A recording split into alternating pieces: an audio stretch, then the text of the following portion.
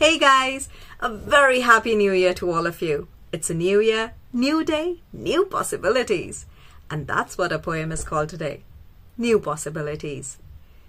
Even during the worst of times, when I feel the years go slipping by, life seems rife with possibilities when the new year arrives.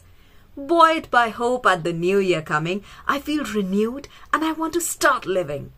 This year, I'll travel and see the sights. I'll be bold, I'll be courageous.